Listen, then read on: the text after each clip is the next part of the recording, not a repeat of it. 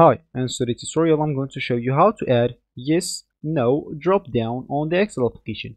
So first of all, of course, all you need to do just go and open the Excel application if you have it already downloaded into your PC. Of course, if you have it, this will be great, but if you don't, you'll have to go and download it through a Microsoft Store or any browser you must have been using.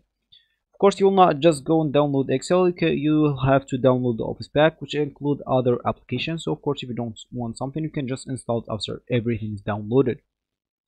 Once you downloaded the Excel application, or you just have it, just go and open it up, and once it's open, this normally is going to be your home screen. Here you will have to actually log in into your account, or if you don't have an account, just go and create one.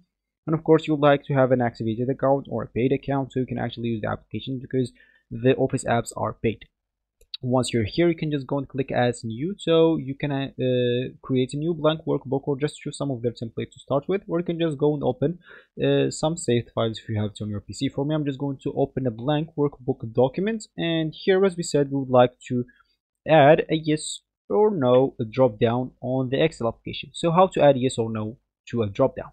So you'd like to select the cells you want, where you want to include this information. So let's just add here 4 cells as an example. Okay, so G, K, and L, and let's just select those cells.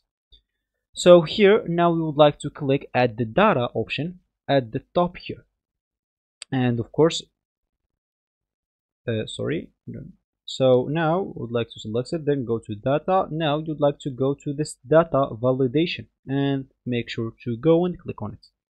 And as you can see here, so now go here to lists, go here to list, make sure to check this ignore blank and in cell drop down if you don't have it checked, and of course, and this source option, just click at yes and no, click at OK. And now as you can see, if we click on it, on this or this or this or this, we will have like here an option. If we click on this, as you can see, we can select yes or no. So this will be actually for this tutorial. I hope you like it. Thank you guys for watching, and goodbye.